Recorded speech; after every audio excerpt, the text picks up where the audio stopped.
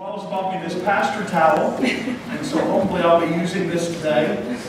Just wiping sweat. If you remember the sign, spin it around means run around the church. This means jump up and down, and this means just fall out. Okay, so if we need to practice that, we can.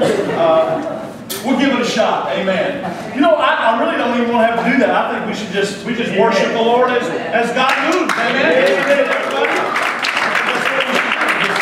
Let the Holy Ghost move, and I definitely feel Him already in this place, and I know that God is going to continue to do great things. Now, let me say, before I get started, I always do a disclaimer that it is enjoyable for me to teach these lessons on marriage and family because I am an expert husband and an expert father. I am the best. I know everything about everything. There is nothing I don't know. I'm the wisest ever. Sister Johnson's giving me a look. Don't give me that look. Okay. The truth of the matter is I am none of those. I am not an expert father. I'm not an expert husband. I'm one of those that makes mistakes and learns along the way. That's how we do it, Brother Romer. So he has twins plus one. So I can't complain around him. I can't say anything. He's been there, done that. But if you will allow me today, I just want to give you something that I believe from my heart is very necessary. I will tell you that there are going to be some sobering things that I'm going to talk about today. But it's important. If you are someone that does not have any children, you still have a job. You're a part of the church, and your job is to help us raise our children in the fear and the admonition of the Lord. That's extremely important. If you have children that are small or teenagers, these are things that you can put in and incorporate with what we're doing. If you are an elder here today, you have children or grandchildren, we're going to be leaning on you, amen, for the things that, Sister Shirley, good to see you again today, amen, but the wisdom that you can have, see, you help us, youngsters, raise our youngsters. So, if you have your leaflet or your Bibles, turn with me to Exodus chapter 1 and verse number 22, amen, again, as you turn there, I told Brother Nate Homer that I wanted him here to be able to witness my ministry today. Normally we let our speakers come later, and I really wanted him to hear me today. And of course, at the community meeting we were just at together, all we did is get up there and tell jokes. He said he experienced enough of my ministry, so he's got that all covered.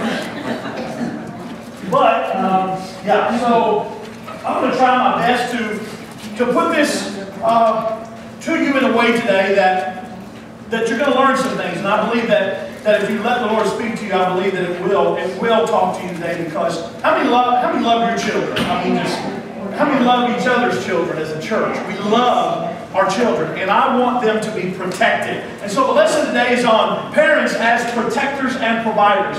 Two vitally important roles that parents take on. Exodus chapter 1, beginning with verse number 22. And Pharaoh charged all his people, saying, every son that is born ye shall cast into the river, and every daughter ye shall save alive. Exodus 2, 1 through 10. And there went a man of the house of Levi, and took to wife a daughter of Levi. The woman conceived and bare a son. And when she saw him, that he was a goodly child, she hid him 3 months. And when she could not longer hide him, she took for him an ark of bulrushes, and dotted it with slime and with pitch, and put the child therein, and she laid it in the flags by the river's bank. And his sister stood afar off, to wit what would be done to him. And the daughter of Pharaoh came down to wash herself at the river, and her maidens walked along by the river side. When she saw the ark among the flags, she sent her maid to fetch it. Now, look at verse 6. When she had opened it, she saw the child, and behold, the babe wept. And she had compassion. Everybody say compassion. Compassion. She had compassion on him. That's something that is really lacking in the world today. Right? Compassion towards children. And said, this is one of the Hebrews' children. I think that's amazing. She sees one of the Hebrews' children. She's Egyptian, but instead of just sending it on, she herself has compassion on this child. Then said his sister to Pharaoh's daughter, shall I go and call to thee a nurse of the Hebrew women, that she may nurse the child for thee? And Pharaoh's daughter said to her, go. And the maid went and called the child's mother. And Pharaoh's daughter said unto her, take this child away and nurse it for me, and I will give thee thy wages. And the woman took the child and nursed it. And the child grew, and she brought him into Pharaoh's daughter. He became her son, and she called his name Moses. And she said, because I drew him out of the water. Brother Wallace, read the focus verse if you would for me, please. And you fathers, provoke not your children to wrath, but bring them up in the nurture and admonition of the Lord. Okay, Brother Barry, read the focus off for me.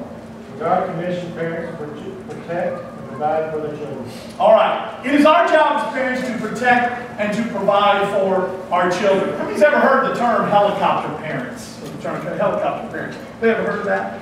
What does a helicopter do? It hovers. Okay.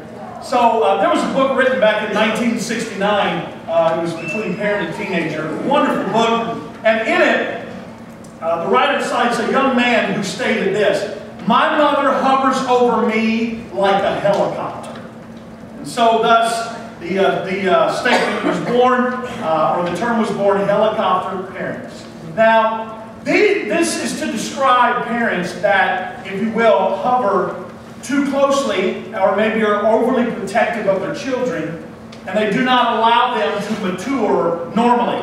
And I know this for a fact, having served on the youth in the youth department and running camps and things like that in our fellowship in the UPC and in Kentucky District. I'm sure it happens in other districts as well. But summer camps especially have had to learn how to deal with parents that call and check on their precious babies every single day. You know, making sure, are they in the right bunk? Are they hanging with the right kids? And there are parents every single day want to know, is everything okay? Is everything, you know, the way it's supposed to be? And whereas their children's welfare is extremely important, there are parents that try to intervene and do things, you know, that may be a little bit over the top. There are even college students, believe it or not, that when they go to college and their parents begin to miss them, which is almost right away, they call the college and they want to make sure, is the professors treating my baby right? Anybody know what I'm talking about? I got one of my best friend, Brother Craner, in all the world. His son took him up a couple days ago to start in that horrible Bible college, Indiana Bible College. And today was got some graduates here today. And so the first day was today. Today, I guess, was the first service. And so today is the first day that Brother Johnny Craner is at church, Brother Wallace, without his son by his side.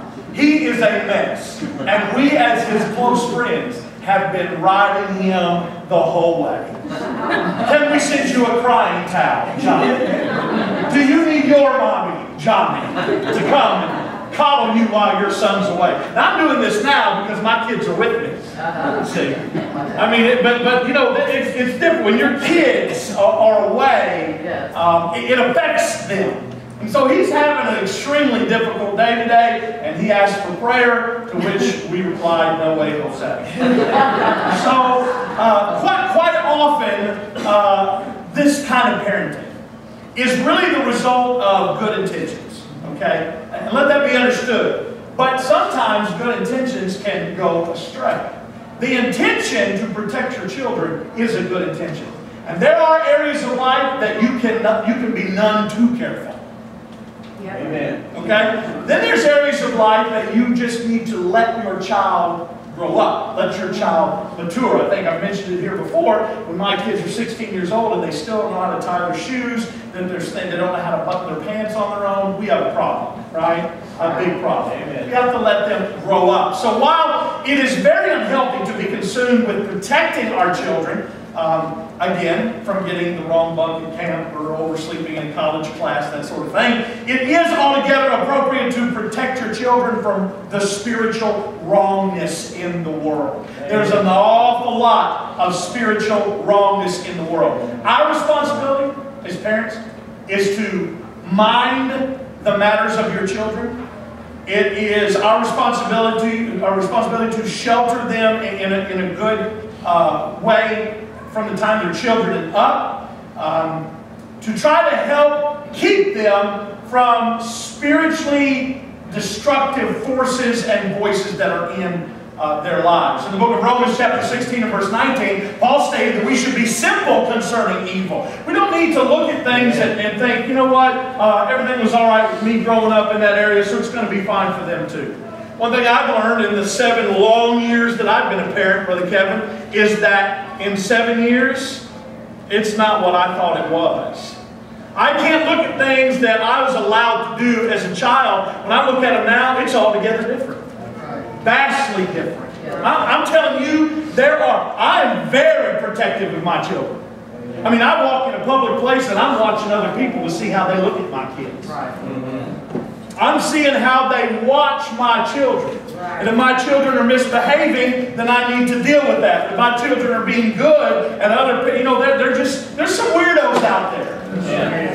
There's some weirdos. I'll never forget, we were on vacation with the Bears one year, and we went to Gatlinburg, and my cousin Chera, she had Luke, and he was a baby, and he could not be settled down for nothing. I know all y'all's kids are perfect, but this kid could not get settled down for anything. He was whining and crying, and we were at that, what's that big restaurant? Old Mill, that one where 5,000 people go and eat, and it's Starch City. We were all eating, and there's like millions of people, it seems like there. And Brother Barry, this lady walks over from the back of the restaurant. I see her from the back of the restaurant. She walks over, complete stranger, and she comes over to my cousin and goes, "Oh dear, would you like me to take him for you while you eat?" And Cherry looked up at her and said, "No thank you, I think I've got my child."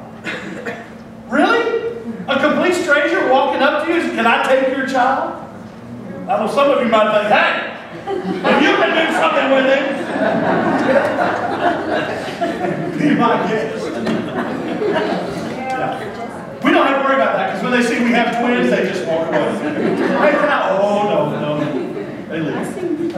So, you have to understand that there are some weirdos out there. But you really don't need to be a helicopter parent.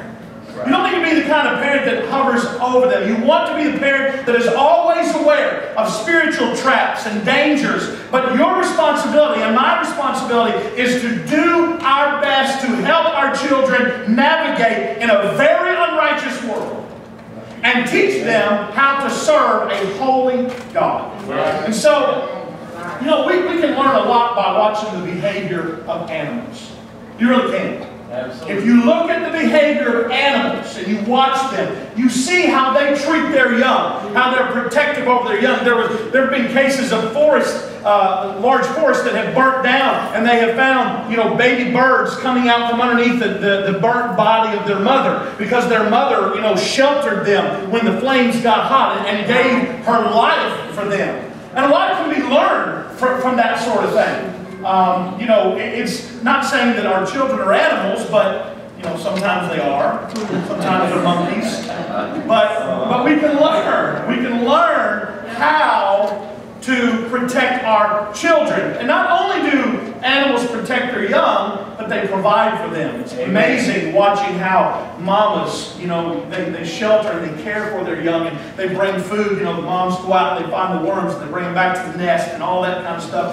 Their whole day revolves around primarily caring and providing for their young. And God has also placed that natural distinctive in every single one of us, to care for and nurture our children, because the truth of the matter is, children are gifts from God. Amen. Nothing makes my blood boil any more than when people have kids and then treat them like they don't want them. Amen. If you didn't want the kids, you shouldn't have had the kid to begin with. Amen. Oh, that was my mistake. Yeah, okay, well, you know what? Well, I won't go any further than that, but the truth of the matter is that if we bring children into this world, it is our responsibility to care for our children. Amen. Not someone else's responsibility. It's my responsibility. It is not your responsibility to raise my child. You help me raise my child in the church, okay? And we'll get into a little bit more of that in just a moment. But when parents raise their children and they're always dishing them off on somebody else, they want somebody else to raise them, somebody else to care for them. Folks, we live in a world that they are degrading the lives of children every single day. And it gets progressively worse. The issues of our day today underscore the importance for every parent, especially godly parents, to learn how to protect and to learn how to provide. We got to do more than just provide food and shelter for our children. Because Jesus Christ told us life is a whole lot more than just clothing and food. Amen. Right? Life is a whole lot more than that. Satan does not want our children to be safe. And he's doing everything he can to destroy them. So, protecting for our children, providing for them, this is nothing that's easy. It is a very challenging thing. It is a very time-consuming thing. But these responsibilities are very, very important. I believe that a parent, and I'm preaching to the choir here, but a parent needs to give their children full attention and care. It's very difficult when you're doing something and your kid comes up to you. Dad, dad, dad, dad, mommy, mommy, mommy, mommy, mommy. Anybody know what I'm talking about? Yeah. Mommy, mommy. You pulling and what's the, what? I know you'd love to say that you're the parent that says, yes, dear, after the first time they call your name. But you're not. They don't come to you when you're doing nothing. They're smarter than that. They come to you when you've got one finger in one ear, this one's on the phone, your foot's turning to this, and you're just doing a thing, and you're not. We were up here last night working. I got to share this with you. We were up here last night where we stopped by and I made sure the baptistry was warm, and so my kids are on the front row. And we let them, sit on the front row and play with their little Legos. And they were out there playing. So me and my wife, I think I'm in the baptistry. It wasn't full then. I was in there cleaning the dirt out. And all of a sudden I hear pop and a light bulb goes out. And there's my two minions standing right here in the middle of the church. And they both look at me. They know something's up. I said, boys, what happened? Well, one of them had decided to chuck a Lego into that light fixture right there and hit a ball. I said, who did it? Logan said, or Logan. We talked about Logan earlier. Connor said, Dad, it was me, but Bubby's the one that told me to do it.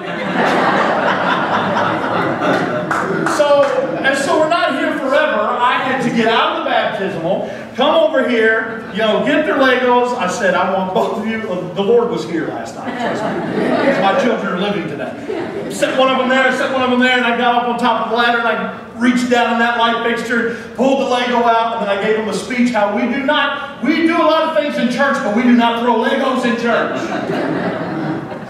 So, yeah, that's how what kids do. We're working, and you think that they're taking care of themselves, but children do not take care of themselves. They don't know how to do that. They're gifts from God. Psalms 127 and verse 3. Turn there if you will. Now, I'm going to read to you how the Message puts it, but I just kind of want you to follow along in your Bible. In Psalms 127 and verse 3, it gives you just a glimpse of how valuable the children are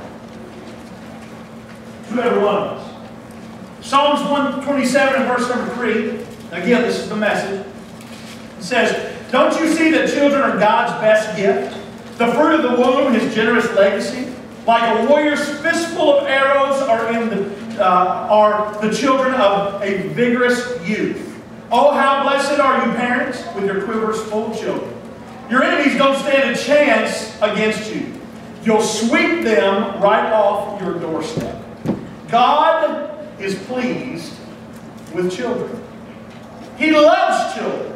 I find it amazing that in all of their imperfections, He loves them. Yes. I find it amazing how much He honors children in all of their inconsistencies. When they are disobedient, when they don't mind, when they're getting on your nerves, guess what? God still loves them. Right. What a testimony that is to every one of us. I'm thankful I serve a God that when I'm disobedient, He still loves me. Amen. Amen. That whenever I make a mistake, He doesn't, He still loves me. He doesn't want to get rid of me. I'm thankful for that. God had given a great gift to the family, given a great gift to the church. But these great gifts require a lot of attention and much effort to fully cultivate and develop and maintain. And so as recipients of the gift of children, if you have children, we've got to focus on this gift to the family and put our all into helping to raise them. Children not only require constant care, but they also require the right kind of care. We should raise our children to learn how to love. You know, one of the greatest blessings in my life is when I'm walking through, and it happened this morning, when I'm walking through my house and for no reason at all that I can, they're not wanting anything, I don't think. But like I'll hear Daddy, and I'll be walking through the hall, I'm on the way to get something, Daddy, and I'll say, what? They'll say, I love you. They just say, I love you. Mommy, I love you.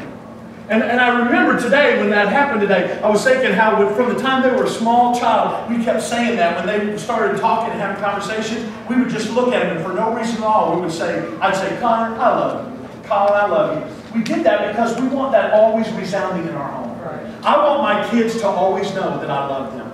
Amen. And I want those children to know, those two boys to know, that they can always tell me that they love me.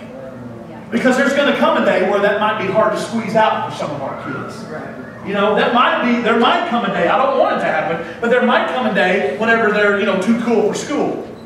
Right. Anybody know what I'm talking about? Right. And they don't really want to say that, When, you take them to school for the first day, or, maybe they're getting up in middle school or high school, and they want you to park 6 blocks down, they want to walk because you're embarrassing to them as a parent.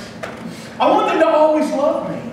And I want that going over and over their mind. I want to teach them how to love. I want to teach them how to love God, and I want to teach them how to love people. Because if they're going to get to heaven, they've got to learn how to do both. Amen. And we have to teach our children how to love God and how to love people. Yeah. Don't teach them how to love God, but then if somebody upsets you or somebody hurts you, then you write them off and you don't have to deal with them anymore. Right. Teach them how to forgive when somebody wrongs them. Teach them that no matter what their struggle is, no matter what they go through, people may hurt them horribly, but teach them how to love. Teach them how to love when they're hurt. And so they are a gift, and God specifically gives children to parents for the purpose of raising them and helping them. If you have more than one child, it's especially an older child, sometimes older children help raise their siblings a little bit. That happens. Big brother, big sister helps the other ones get ready. You're going to have that. But it is not the primary responsibility of the older sibling to raise the younger sibling. It's not at all. We're talking about marriage and family here. In a family unit, it takes all kinds, right? It does. But the primary responsibility falls on the shoulders of the parent. And the local church, we help with doctrinal teaching, with Christian teaching. We help put that into a child. Listen, Jesus came to seek and save that which was lost. Right. That was his job. Okay, that's what he wanted to do. That was his heart. And so the local church reaches out to the adults of the community. Yes, that's what we do. We're to seek and save that which is lost. But in our reaching, we don't need to forget that there's children that are lost too. Amen. That's why today, I'm excited we're baptizing 3 today. We're baptizing 3 kids today. And I'm as excited as if I was baptizing a 50-year-old person. I'm pumped today about this. Baptizing kids. I think it's awesome. When a child comes and says, I want to be baptized, you know what that means? Yes, I know what it means. The blood of Jesus wash your sins away. Baptize those rascals in Jesus' name. Yes. That's what we're supposed to do. So we reach them. It's good when we have things for our kids next door and we do things over here for our children. It's so necessary because Jesus pulled them into himself. He says, see these kids? This is the kingdom of heaven. You want to come to God, you come like a little child. Right. And if anybody harms one of these, it'd be better than a millstone hung about his neck and was cast into sin. Protect these kids. Love these kids.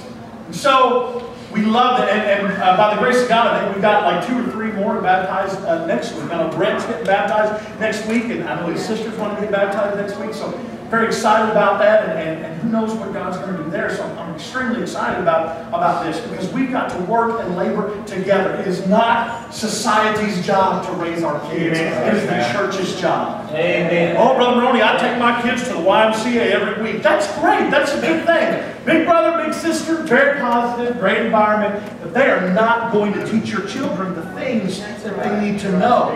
Oh, well, I get them involved in this, and I get them involved in they're in this group, and they're in that group.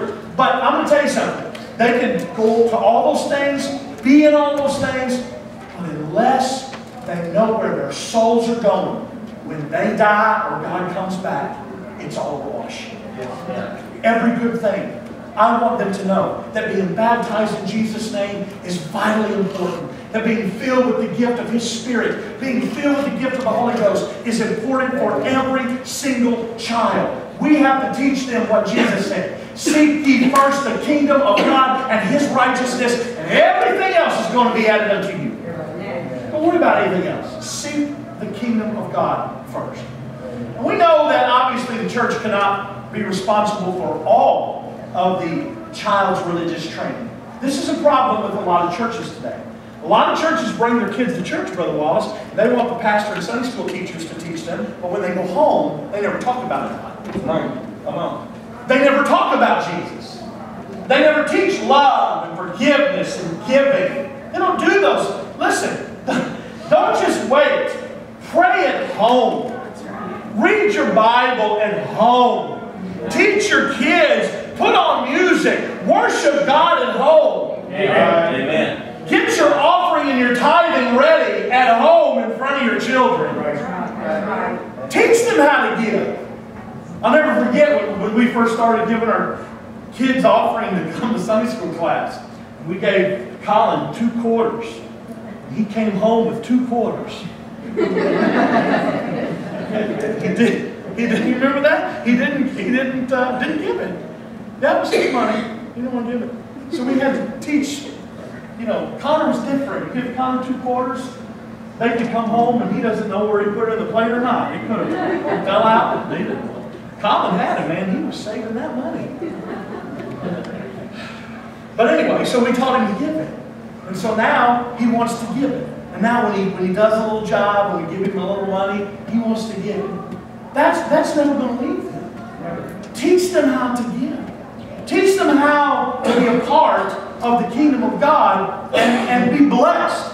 There's enough stress out there in the world. Do you know that our society is dying because of stress?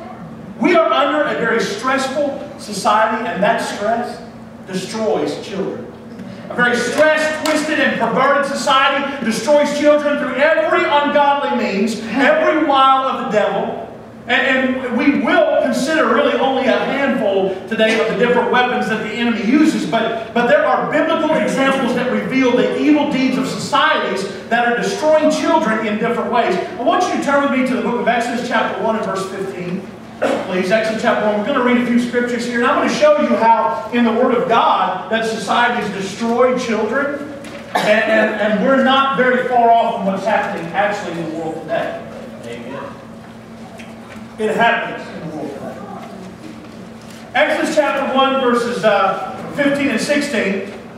When you look at this, in Egypt, the midwives were guilty of killing baby boys as they were born, as ordered by the Pharaoh. Read for me verses 15 and 16, Brother Wallace.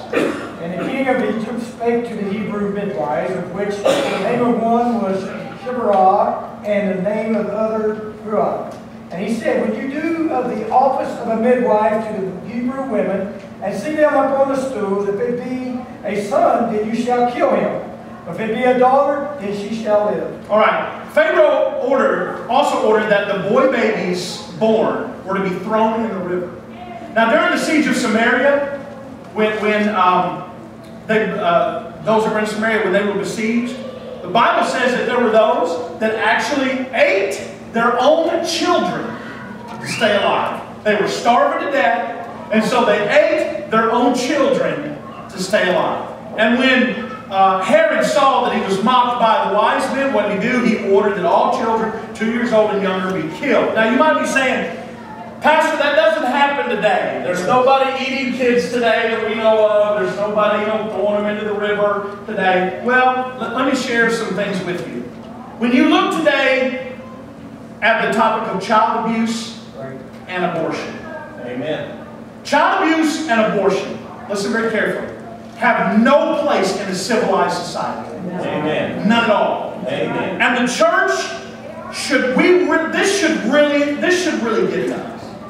If child abuse and abortion does not break your heart, then you do not have the love of God in your heart. Amen. Amen. Jeremiah said in Jeremiah chapter 5 verse 31, people love to have it so. Tolerance of evil is one of the greatest deterrents of revival in this day and age, and it will destroy the young. If you'll turn with me to 2 Timothy chapter 3 and verse number 1. 2 Timothy chapter 3 and verse number 1. This know also that in the last days perilous times shall come. Perilous times shall come. For men shall be lovers of their own selves, covetous, boasters, proud, blasphemers, disobedient to parents, unthankful, unholy, without natural affection, truce breakers, false accusers, incontinent, fierce, despisers of those that are good, traitors, heady, high-minded, lovers of pleasures more than lovers of God. According to Child Health magazine, every year 3.3 million reports of child abuse are made in the United States, involving nearly 6 million children. 6 million kids. Let that sink in for just a minute. Did you know that the United States, of every industrial nation, that the United States of America, among all of these nations, we have the worst record among all these nations, losing 5 children every single day to abuse-related deaths. Amen. 5 kids a day in this country are dying because of child abuse. And we think this isn't relevant. We think that what we're discussing right here, brother, we talk about daily life, talk about giving me spiritual victory, talk about, healing my soul, talk about how I can come in because I'm depressed and I'm hurting and I got this problem and I got that problem. 5 children a day are killed because of abuse. That ought to stir us to prayer. That ought to stir us to fasting, to loving our kids. In December of 2012, there was a lot of Americans, Brother Jesse, that shed many tears. They flew their flags at half-mast, and the nation officially mourned the killing of 20 young children at Sandy Hook Elementary School in Newtown, Connecticut. It was a very terrible tragedy, very terrible tragedy, and the responses that people had to that were appropriate responses, without a doubt. But I wonder, where are the tears for the mourning for more than 1 million babies that are aborted in the U.S. every year? Come on. I'm not saying that 20 kids getting killed because of gunfire is okay. That's terrible. But the same people that cry because of those kids are the same people that continue every year to push abortion in this country. It's still murder. And so, these are sobering things I'm talking about. Drugs and alcohol. There is such a double standard in this country. I love America, but we are full of double standards. Amen. It's appalling when you think about it. Though it's horrendous, only 20 children were killed in the Sandy Hook shooting. There's many Americans that began to call out for gun control. But on the other hand, when you look at the double standard, look at the number of deaths that are directly related to drugs and alcohol, and it's very staggering and few people complain. Because they want their pleasure. They want what feels good to me. Oh, okay, so it's killing kids, but let's not do anything about it. Because it's a pastime for me. Clearly, society wants its drugs, wants its alcohol, despite all the destructive efforts on people. Further, in 2012, 2 U.S. states legalized marijuana for recreational use. Listen to me very carefully. When parents use drugs and alcohol in the presence of their children, you are teaching your children how to use drugs and alcohol. That's right. Amen. Listen, I know. I went for my dad's glass that looked like 7-Up. That was really Seagram's V.O. I went for that. And I watched my dad as he watched me when I took a sip and it burned going all the way down. How he sat back and laughed and said, "Oh, I knew you'd like that." Yeah. And I was a child. I remember that. I remember that has never left me. That's still with me. When my boys went to school, last year in school, they had a kid that would come to school and he would talk about how his dad drank Daddy Pop, is what he called it. Now, my dad won't let me have Daddy Pop because parents think, oh, it's okay for me, but not for you. Well, who are you kidding? Amen. Your kids are going to emulate your behavior. Yeah. Your kids are going to mirror what you do. They're going to mirror everything, what you say, how you act. fuzzy kind of stuff. But folks, we have to hear this. As a church, we've got to learn how to do the right things and teach the right things and help other parents to teach their children the right way. Because that's what's important. We're living in a country, folks, where nothing is clean anymore. We're living in a world where nothing is clean anymore. According to Family Safe Media, the pornography industry worldwide is larger than the revenue of the top technology companies combined. The pornography industry in this world today is larger than Microsoft, Google, eBay, Yahoo, Apple, Netflix, Earthlink, bigger than all of those. United States pornography revenue exceeds the combined revenues of ABC, CBS, and NBC combined. Come on. The pornography revenue in this world today. The same group reports that 12% of total websites worldwide are pornographic. 12% worldwide.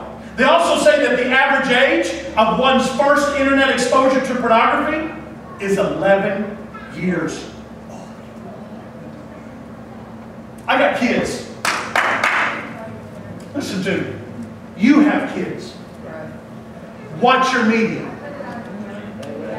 Come on, somebody. Watch your media. When they get on the computer, when they get on the phone, there are people out there that are seeking to get their attention. And once a child sees it, once a child witnesses it, once it comes across their face, it's done. It's there. Right? Folks, we have to understand, oh, Brother Maroney, none of that stuff happens in church. You have, listen, don't think because you sit in the four walls of this church that this is a prison of amazing grace and you're protected. Because there's been many apostolic kids that have fallen victim to pornography. There's many apostolic adults that have fallen victim to pornography. And I'm telling you, it's victimization. Yes. And they want to destroy our kids. They want to destroy our kids. Now, with the possibility of exposure that we have, and to all these things, parents have to be protectors. Parents have to be providers. I know parents that let their kids just peruse on the internet. They don't give a care what they watch. They don't know what they watch. They don't know the movies that they watch. Anymore, you don't even have to get on the computer. And they let their kids watch whatever, listen to whatever, see whatever. There's things I just learned here not long ago. There's some kind of an app out. I don't remember the name of it. There's an app out now that people can get on their phone. It's kind of like the Snapchat thing where if you take a picture, they send it to somebody else and then it disappears. They actually have an app now where you can send a text message to somebody that also has that app. And the moment you send it and they read it, then it disappears. It's gone. It's deleted. There's no accountability. Teenagers today can say what they want, send pictures however they want. Doesn't matter. Folks, where's the church? I'll tell you where the church is. The church is right here, teaching our young people that right is still right, wrong is still wrong. I'm going to protect their innocence as long as I possibly can. I'm not going to give in to secularism and New Age and all this stuff. Do you know? Listen, the Eastern way of thinking, the Eastern religions, a lot of those are coming over to the West and it's trying to change everybody's mind. And now you've got kids in school that are in elementary school that don't even, they believe God is just non-existent. Their children proclaiming to be atheists. Their children proclaiming to be agnostic. Children talking about, you know, everything but God. And so, in fact, when you define secularism, it's a spirit or tendency, especially a system of political or social philosophy that, watch this, rejects all forms of religious faith and worship. You know what the world wants? The world wants your kids to believe in absolutely nothing. Amen. The world wants your kids to believe in absolutely nothing. And secularism is the evil twin of humanism. It is. And so, a system of values and beliefs that are opposed to the values and beliefs of traditional religions. New Age means of or pertaining to a movement espousing a broad range of philosophies and practices traditionally viewed as an occult, metaphysical, or paranormal. There are kids in school today that are just freaky, weird kids. They come to school And they're blacked out, you know what I mean? I don't know why that kid is so weird. Oh, only wants to listen. Twilight brought in a whole rush. It wasn't the only thing. I mean, vampire stuff's been around for a long time, folks. I mean, let's just be real about it, okay? But it's interesting to me how progressively those things become more Disney. Right. Back in the day, man, Dracula was a bad dude. Yeah. He wasn't cool with a six-pack. He might have had a beer gut, who knew? One thing's for sure, he definitely was not, I mean, he wasn't, but man, they've made vampires and werewolves and they made it so cool and hip and stylish. That's what they wanted. Right. I don't believe in vampires. I don't believe in werewolves. I believe in wolves. I believe in vampire bats. I don't believe in that. Oh, it's only make-believe. It's only Hollywood. Do you know how bad that destroys kids? Right. Well, they don't watch it much. They just need to see it one time. Right. They just need to be afraid of it one time. Right. They just need to be introduced to darkness one time. And then if something doesn't intervene, that's where you have to get your kids in the church. And that's why you have to get your children to an altar. And that's why you have to get your children in love with Jesus. And that's why you have to teach your kids how to worship the Lord. And then all that darkness, all that, here's what we have to understand. The darkness is bragging today. Darkness wants to promote itself as the greatest power in the world today. But darkness cannot ever exist without the light ruling it, ever. Amen. Darkness is worthless on its own. It has no... The Bible says that whenever whenever everything was just complete darkness and darkness was over the face of the deep, the Bible said that the Lord created two lights. One would rule the day, but the lesser light, even the lesser light, would rule the night. Darkness will always have a ruler. Yes. Come on somebody, even the lesser light. I'm going to teach my kids, they don't need to be afraid of the dark. Because there's nothing in the dark that can hurt them as long as even the lesser light is present. As long as there is Jesus Christ. Let me tell you something. Your kid may be backslid and may be one step away from ending it all. But just that lesser light, if they'll remember, my mom and dad taught me that no matter what I did, no matter how far down I got, my mom and dad taught me that all I had to do was call on the name of Jesus and everything was going to be all right.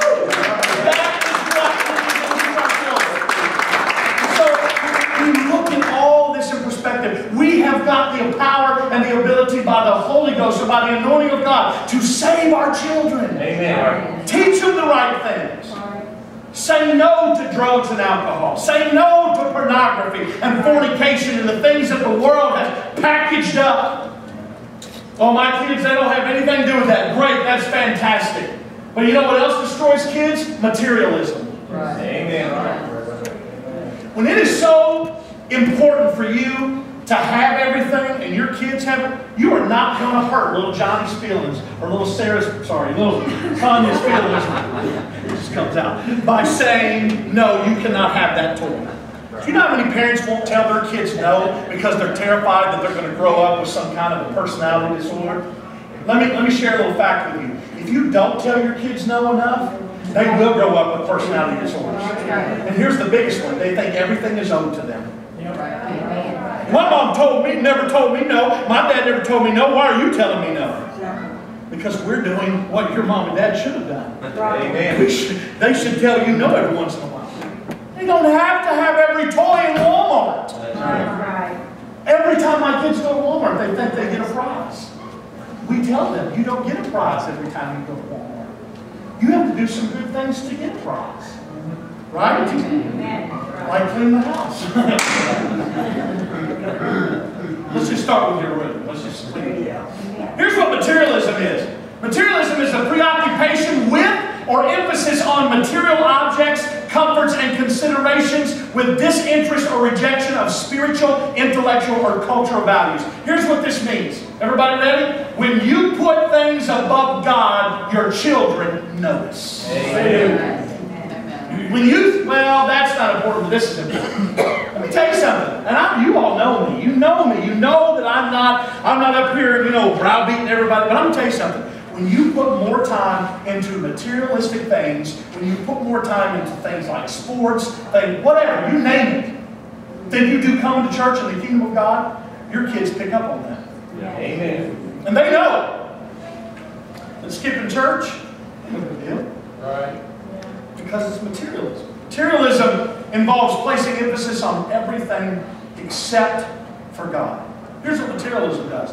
It minimizes, if not excludes God from the lives of children. Suddenly, everything else is more important. And so, children are greatly affected by this. In James chapter 3 and verse 11, listen to this. James chapter 3 and verse 11, turn there with me if you would. Very interesting scripture. I've got to read this, so hang on with me for just a few more minutes. James chapter 3 and verse 11. Doth a fountain send forth at the same place sweet water and bitter? Cannot the fig tree, my brethren, bear olive berries, either a vine, figs? So can no fountain both yield salt water and fresh. Amen. You know what that means? That means you need, whatever you say that you are, that's what you need to be. Don't be a hypocrite. Don't say you've got fresh water coming out your mouth and then salt water coming out your mouth.